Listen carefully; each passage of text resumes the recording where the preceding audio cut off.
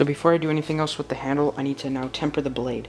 So the way I'm going to be doing this is just going to be taking this blowtorch and blowing it across the blade, like that. And so what that's going to do is heat up the metal just a little bit so that it softens it back enough where it's not glass hard anymore. I also have this spray bottle with me just in case the tempering colors start going out of control.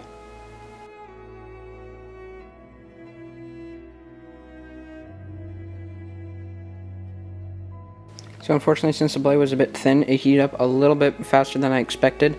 But luckily I had the spray bottle with me to control the tempering. But the only part that really took a blemish was the tip right here. And that's because some of the blue got on where the blade's going to be. But otherwise, the rest of it looks pretty good.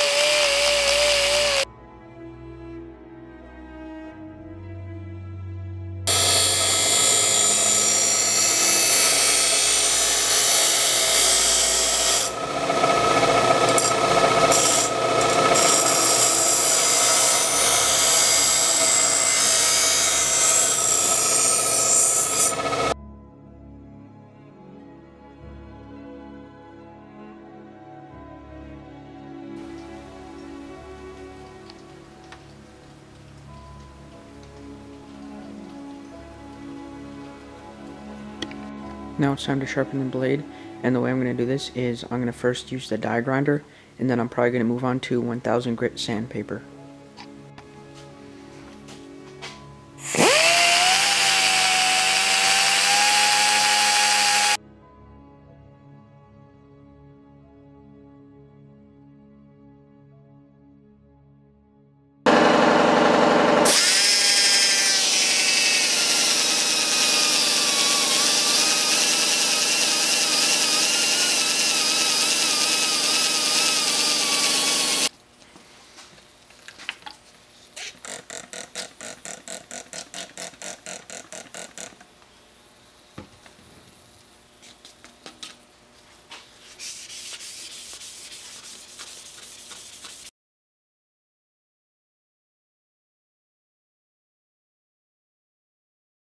So now I'm going to cover the handle in epoxy, and hopefully this will make it dishwasher safe.